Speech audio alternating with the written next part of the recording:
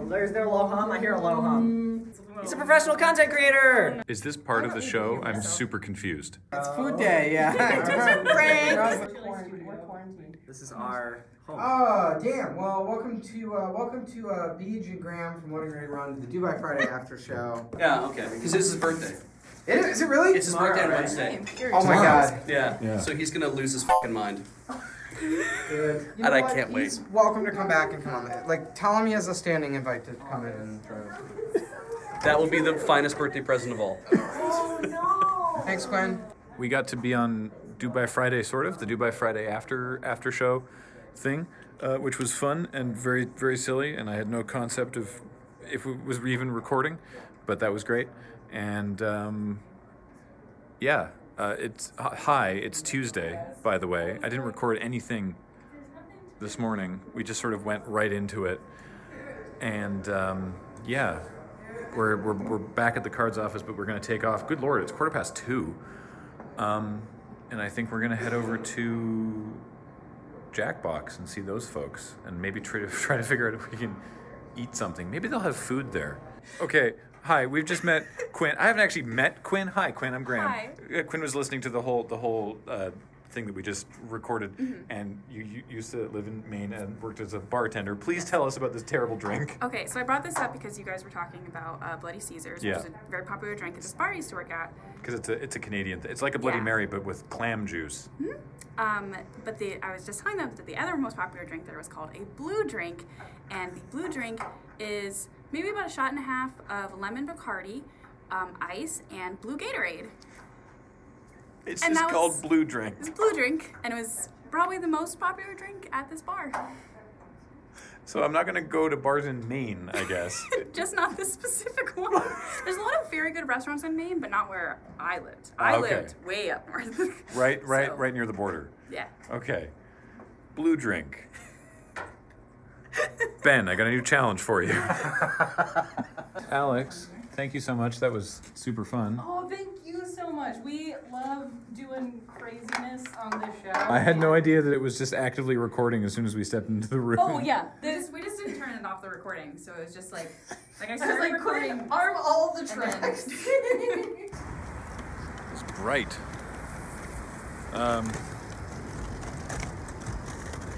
We're just waiting for a yet further lift. Spent a lot on lifts this weekend. Yeah. But don't have a car, so. And I feel like if we'd rented one, we would have just gotten into accident after accident. Yeah, everyone in Chicago drives like they don't want to live. Oh, well, here's our lift. Yep.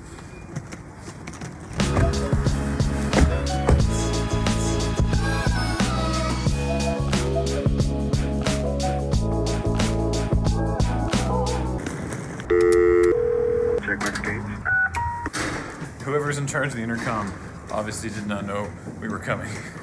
I was like, hey, it's Graham Beach from Loading Ready Run. And it was like, okay. Well, Allard knows we're coming. I didn't know this, but we're visiting Jackbox Games, and I'm signing an NDA, so you're not going to get to see very much. Of what? I don't even know yet. But you don't get to come with me for this. Sorry. Beej and I are sitting in a conference room waiting to see something.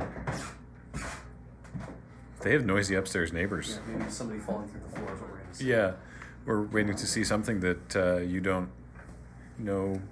There's nothing behind me, is there? Your head's blocking the whiteboard, and there's not really anything on the whiteboard. Great, nothing on the whiteboard. Here's a blank piece of paper. I'll obscure more of the whiteboard.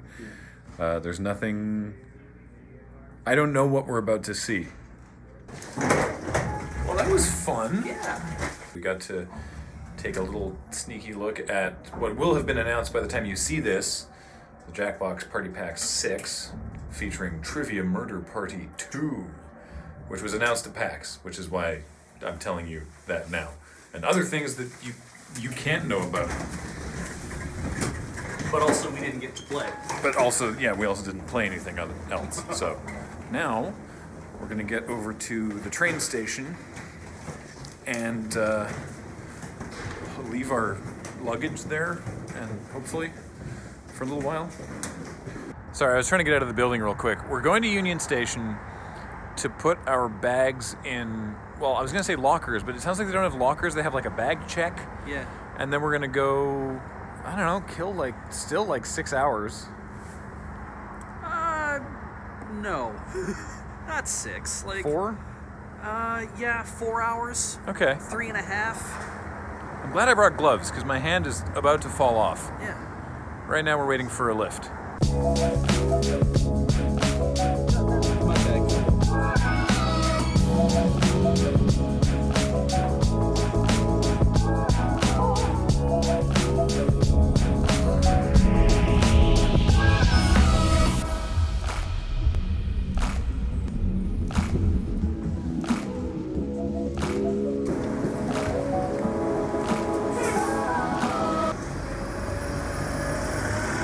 I think we found Union Station. Yeah. All right, now we got to go in and see where we can leave bags. Wait, why is the main entrance on this side of the street? It'll be the next one. Okay. Despite that big sign, we're actually in the building across the street because that's where it said the main entrance was.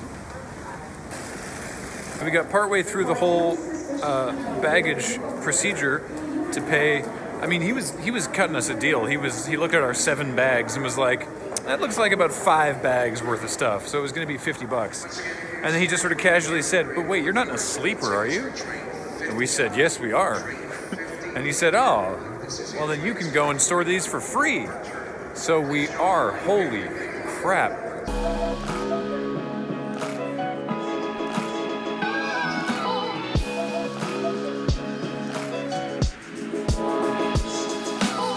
So not only is there a lounge, because we chose the sleeper car, but we get free, well, it's self-serve, but free Temporary storage.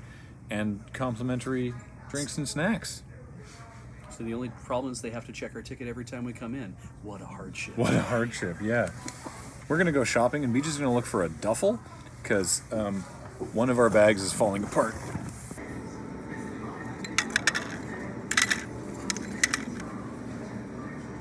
Sparkling water. Oh.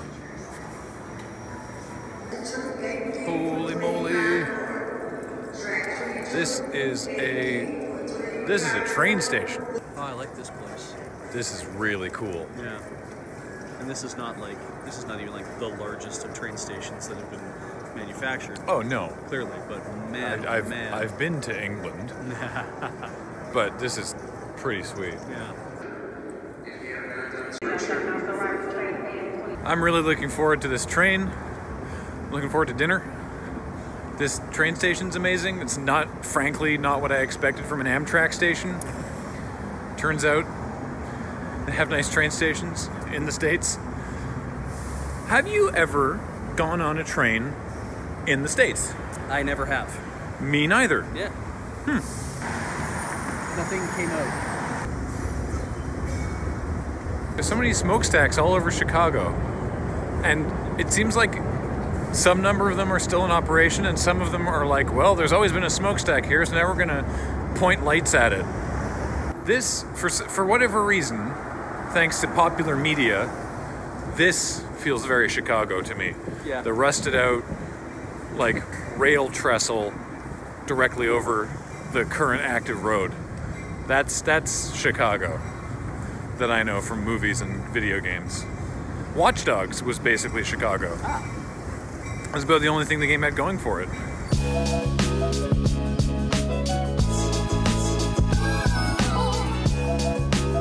They have a beer flight of exclusive beers to here, and right now the trio is a lambic, an amber ale, and a milk stout, and I'm so excited.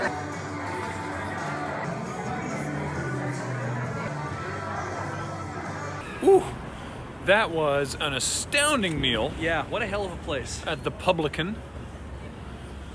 Absolutely wonderful. And now we're gonna walk back to the station. We still don't have to board for like an hour. Yeah. We've also been learning all sorts of fun stuff about our tickets, which we maybe could have looked up sooner, but it looks like not only do we get our meals included, but that we can eat them in the roomette if we want to. The roomette, which is has a footprint large enough for 2 seats and a toilet that just sits in the room. Yep.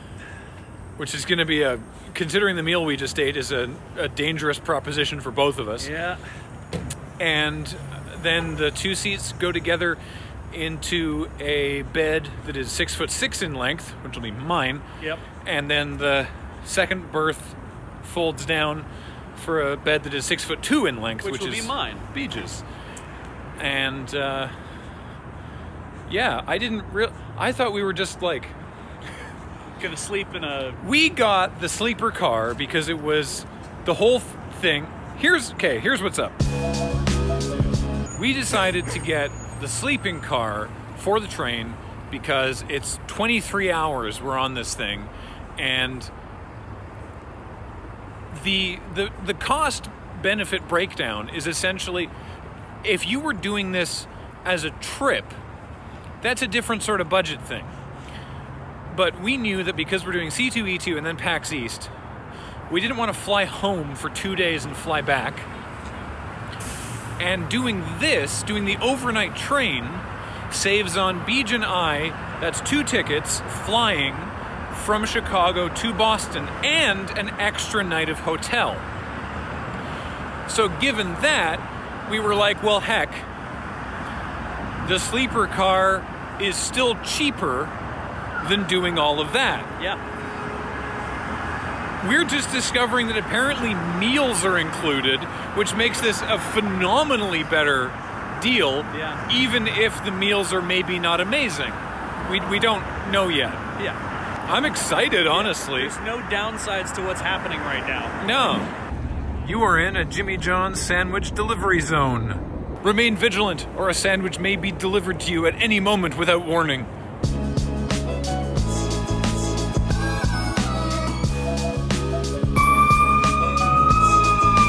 Beej, I need some smells, but I don't have any American cash on me. Oh! Oh, they're closed.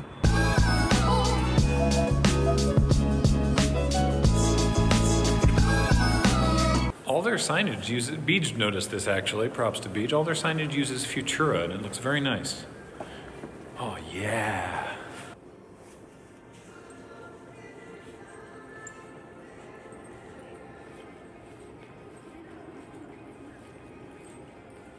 I love that the music is just really silent. Yeah.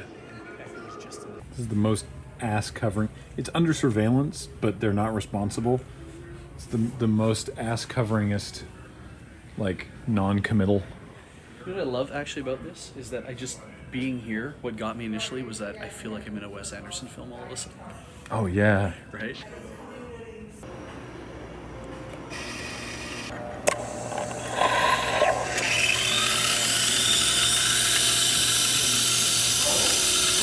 This will now be the boarding announcement for train 48 and 448, which is the same train for Lakeshore Limited, which has a 9:30 p.m. departure. Your train is now boarding on track 26. When that train gets to Albany, it splits. 48 goes to New York, 448 goes to Boston.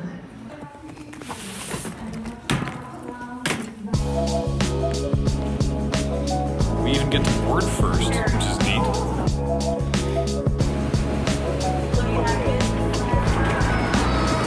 This feels so weird. It's so late at night. Oh, it says sleeping car. Nobody knew what car we were on, and it's not easily readable on the thing. So we're at we're at 48:20, so we're like way at the front. Straight ahead. Sleeper, business class, straight ahead. We're just sleeper, right, Beej? I think so, yeah. Okay. I don't think we got business class. Oh, here's the cafe.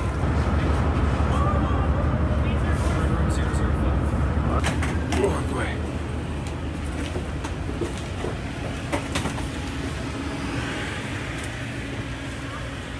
Room H. Are they numbered? Ours said 005 on the ticket, so. Room 5? Room 5. All right, it's gonna be on this side. Okay. Oh, hey, look at that. Welcome aboard, Graham and Brendan. Terrific. Okay.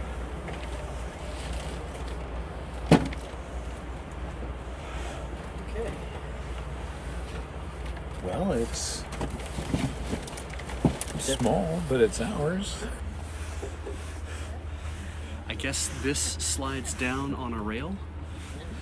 Oh, yeah. Yeah, so that's where I'll be later tonight. Probably store some stuff up there for the time being. There's a luggage thing overhead. up there. Excellent. Okay.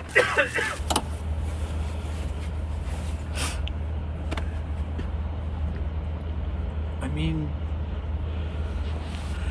this is as much as you need. Yeah.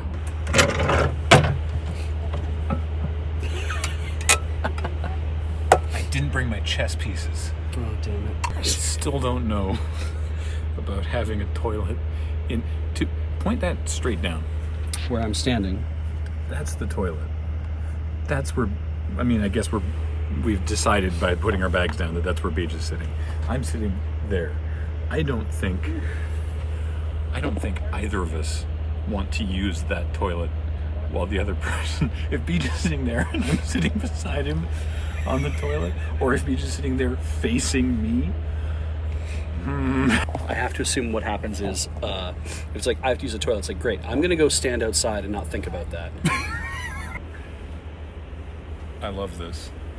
So we're extra full after dinner, which is good, because I don't know if I tried to record it, I don't know if you heard it. We don't get a meal tonight, but we do get breakfast, lunch, and dinner tomorrow, because we get in about 24 hours from now, because it's 9:10. So there's a fan. Okay, there's some kind of fan that's currently off. This is where the coats are. Oh, Beach has it. There we go. 2 of them. Excellent. And you and I both have splitter bricks. Yeah. So we should be good. I have to know what this looks like.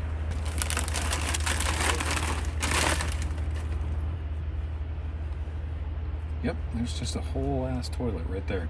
Dry. I bet it's dry because why would you use it? This car has roomettes like this on both sides.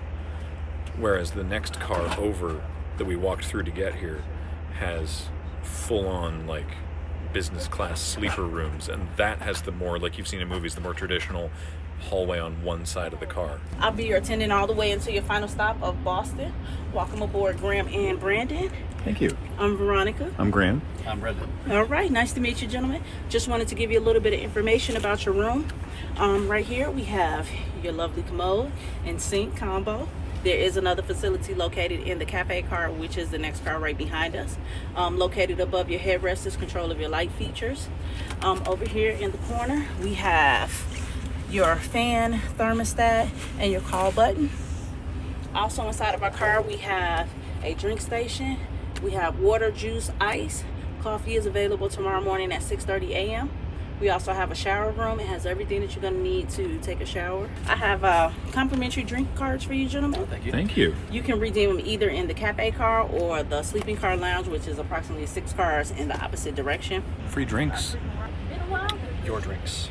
Right, Beach is the designated driver. I know how to pilot a train. Oh, we are underway. When we were boarding the train, she listed like a dozen, maybe like 15 places that this train passes through on its way to Boston, and I'd heard of like 4 or 5 of them. Like Syracuse. Wait, Syracuse? No. Yeah, Syracuse. Syracuse, Toledo, Schenectady, Utica. It's a regional dialect, and like one other, but there was a lot of smaller ones that I'm like, I haven't heard of any of those ever. There it is. It's way over there, but you can just see the Marriott, the big red line on the side of the building. Later, Chicago. Hope to see you next year. So they're not, I mean, it's nighttime. So until we estimate 5:30 or 6 a.m., you're not gonna see anything outside. But they have just announced for the 3rd time that the cafe car is open for another hour, so drink ticket, I guess. In the morning, you guys will all go to the Thank you. There we go. Looks like a cup for it.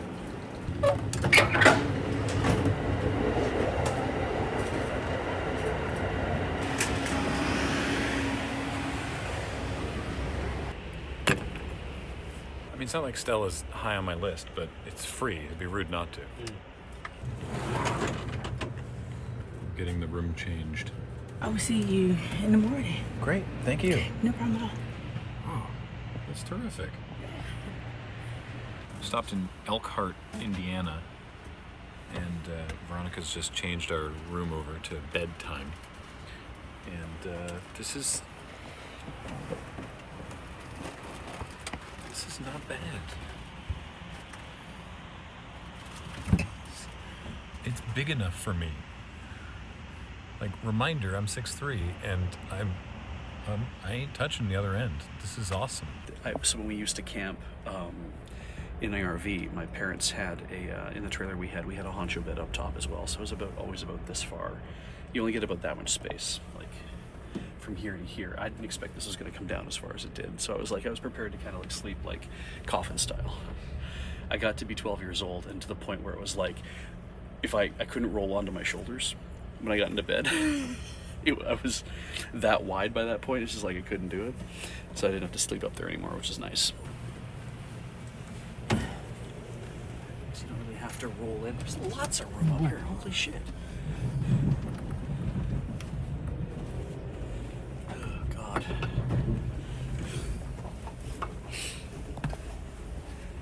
This is awesome.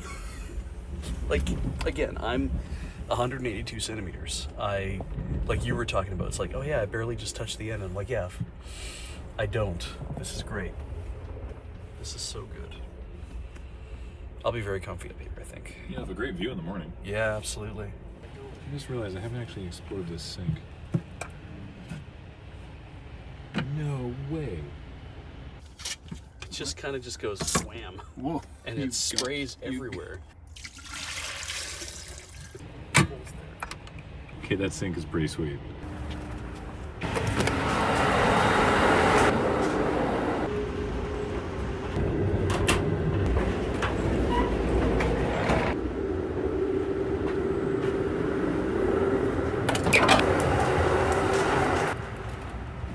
Waterloo, Indiana, at 1:30 a.m. Oh wow, we're gonna be in Ohio in a matter of minutes. I've learned that I had no idea where Ohio was. Okay, so it's about 2:30, and we are going to turn in, which means doing some stuff, because of course there's one power outlet. It's got two ports, one power outlet, so we got to make sure all of our devices are charging. And because I'm going to try and set up a time lapse to get the sunrise, and that's going to be a fun game in and of itself. Even though I'm shooting most of this on my phone, we still have the A6500 here. Yeah. Okay. Oh good, you're just in time for me to explain this complete hack job I've done. I can't wait. So, I've got the camera leaned up against the window, and the GorillaPod is doing a sterling job of holding it in place. Yeah. Surprisingly so. And the cable is long enough to reach. It doesn't quite reach enough to hang from the handle of the bunk. Ah, yes. So what I've done is used my glove and tied the fingers in a knot to hold it so that it goes up and over to the plug so that I don't kick it in the night. Yeah. And then it was getting a weird reflection of the towel shelf from the window, so I've just sort of chucked my other glove kind of over top of it to stop reflection from getting in the edge of the frame. Right. So now I just hope we don't hit any really hard corners and have it fall over anyway. Did you want some zip ties? Do you have zip ties? What do you think? Whether Beach has zip ties or not, we've figured out a safer plan already, where he has a power brick as well, and his is different than mine. His has a cable, so basically what we've done is the cable for his power brick runs up this side of the bunk, and the actual brick is plugged in up top, and then we plug the camera power up to his brick, because his has like 6 ports on it.